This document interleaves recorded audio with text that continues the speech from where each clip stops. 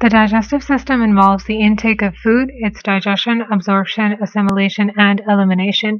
Enzymes help achieve this process.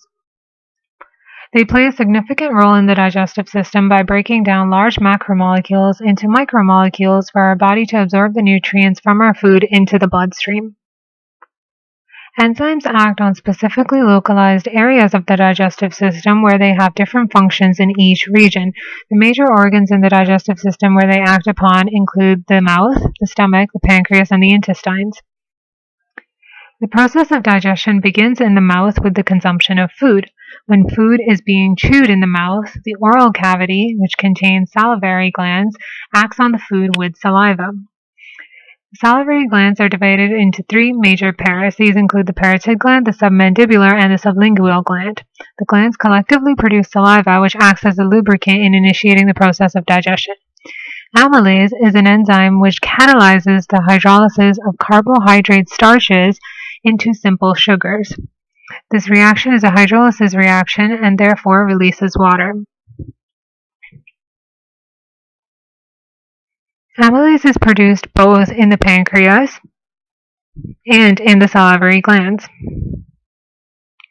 Another enzyme important to the process of digestion is lingual lipase. Lingual lipase is derived from the family of enzyme lipases, and it is secreted in very small amounts with the saliva.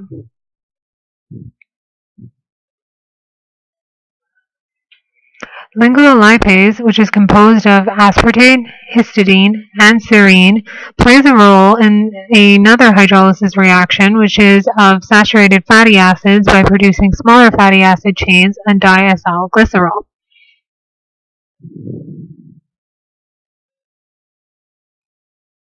The salivary glands initiate the process of digestion through the help of enzymes and proteins.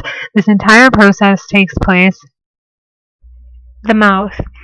Here the food has been chewed, grinded, and acted upon by the saliva produced in the salivary glands. This semi-digested food then travels from the mouth, the first region of digestion, to the stomach, which is the second region of digestion. After the food is swallowed, the stomach continues the process of mechanical digestion. Once the food reaches the stomach, it is targeted by a number of secretions. These secretions are produced by gastric glands, which secrete gastric juices. The gastric juices are chemicals which break down food molecules for absorption into the bloodstream. Enzymes produced by the gastric glands include pepsin, which is initially released as pepsinogen, its inactive form converted to pepsin by HCl. Gastric lipase is produced by the chief cells in the mucous lining of the stomach.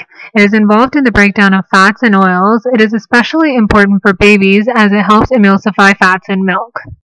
The pancreas is located in a visceral or internal region and is a major part of the digestive system, as most of the enzymes required are produced here. It produces pancreatic amylase for carbohydrate digestion, which breaks down starch and glycogen, which are alpha-linked polymers. Humans lack cellulases and cannot digest carbohydrate cellulose, which is a beta-linked glucose polymer. For protein digestion, trypsinogen, which is an inactive protease, is produced by the pancreas. This is converted into its active form in the duodenum and breaks down proteins into basic amino acids. Chymotrypsinogen is also converted into its active form by duodenal and tyrokinase and breaks down proteins to their aromatic amino acids. Carboxypeptidase is a protease which takes off the terminal amino acid group from a protein. Pancreas produces phospholipase to break down phospholipids into fatty acids. These have four major classes. Pancreatic lipase breaks down fat molecules into monoglycerides and free fatty acids. Nucleases are enzymes that break down nucleic acids. Deoxyribonuclease and ribonuclease are enzymes that catalyze the linkages in the DNA and RNA backbones respectively into smaller components. The small intestine is the site of production and release of many enzymes that are essential to digestion. It produces maltase, which is an enzyme released into the small intestine responsible for catalyzing the breakdown of maltose into simple glucose. This reaction releases water.